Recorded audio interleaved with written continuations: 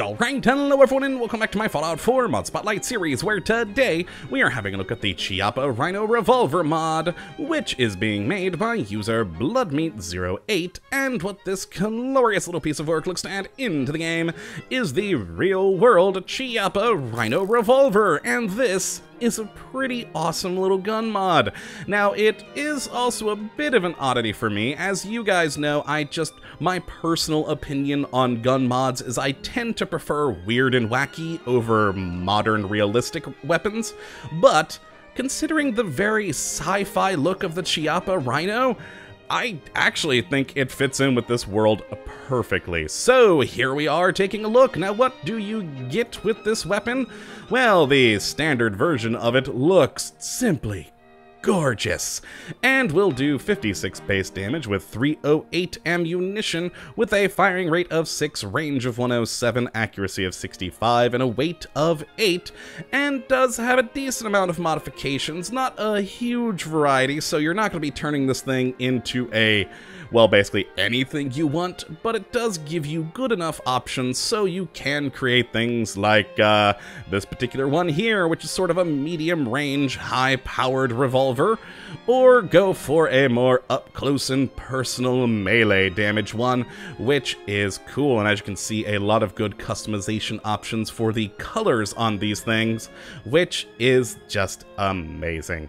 So, how do you get your hands on one of these guns? Well, it's actually pretty simple. You'll start to see them in the world at about level 15 on gunners, the occasional boss, and of course in vendors. You can also find them just scattered in the world at Trinity Tower, Gunrunners Plaza, and the Mass Fusion Building. So not too hard to get your hands on one.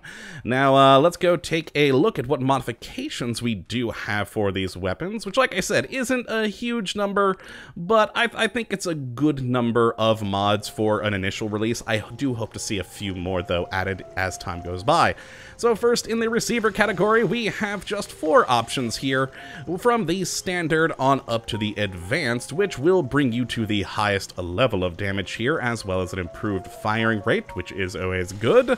Then in, of course, the barrel category, we have 3 options: a short, a hardened, and a long barrel, which of course will change things like range and accuracy, and also add some nice aesthetic looks to the thing. I do like how the different barrels do actually show on the gun. They look gorgeous. Now, next in grips, we have one singular option. This is, I think, one of my saddest categories. I really wish we had a few more things in here, like a comfort grip, a sharpshooter's grip. I think that would be cool. Hopefully we'll see that in the future. Who knows though, but for now we just have the one. Now, next in iron sights, we have 3 options. You know, iron sights, ghost sights, which I actually really like on this gun. They look beautiful. And then a reflex sight. Now, again, I'd like to see some more options in here, but these 3 options, frankly, for the kind of gun this is, I think work out pretty well. Now, the next category we have is more of an aesthetic one with the grip materials, where you can change the grip from the black color to a white color, just to, you know, change up the look. Now, the next category we have is the barrel attachments, where we can either have a no attachment, a laser to help you with sighting in things and add some accuracy, a blade attachment for that up close and personal damage, and then a Barrel 8, which improves recoil and hipfire accuracy, which is pretty nice. And then the last 2 categories are again back over to aesthetics, just to change up the look of the gun. The first is receiver materials, and we can keep it as the sort of standard black, change it to blue, camouflage, red, tech, floral, floral 2, floral 3, and then floral 3X+. Someone really likes floral patterns, apparently, on this one. And yeah, they just change up the receiver here to a nice new paint job. But that's not all. Up on the front half of the barrel, you can also change that in the hardened barrel materials category here, from either metal to wood. Now, you can't really see it on this particular gun very well, but this is the metal barrel.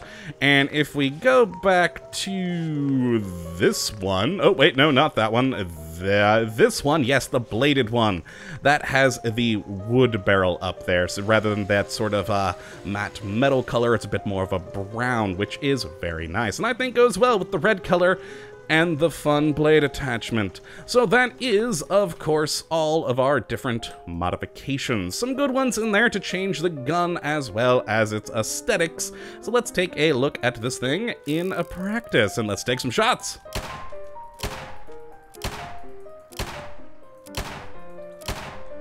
So there we go, 6-shooter revolver using standard in-game revolver animations, as you can see here. But overall, very good, pretty decent iron sights. Not the greatest in the world, but fully functional. Now, my one big problem I have with this gun is the firing rate. I've actually shot one of these revolvers in real life, and they're a really, really fast firing revolver. A lot faster than what it is here in the game. I don't remember the actual, like, full-on stats, but I think you can fire all 6 bullets in the real Chiappa in, like, 1 or 2 seconds. Whereas this one, it's basically almost a second per shot-ish. So that's one issue I have with the gun, but that'd be something you wouldn't really know unless you'd actually had fired this thing, and it's just by complete random chance that I have several years ago. And overall, though, very, very cool revolver. Now let's take a look at the other two here, because I have the reflex sight on this one, just so you can see that sight rather than the iron sights. Still roughly the same firing rate, a little bit quicker with the receiver that I have on this one, but overall still pretty much the same. And then we have that really cool ghost sight on this one, which is kind of a mix between iron sights and a hollow sight, and I love it. And with the red color here, and of course the blade for bash damage, I think it's really cool. So let's go and, of course, take some shots at our friends over here for weapon testing. Poor Randy and Will and their very, very painful job that they have for us. So let's actually go for the longer range one for this one. 98 damage, and plus with the really good zoom in on that, the reflex sight. And goodbye, Will. Oh, almost taken down. Oh, missed on that one. Let's see, and no, God, I missed again. So one shot took him mostly down, and I couldn't hit him with the others. Where did he run to?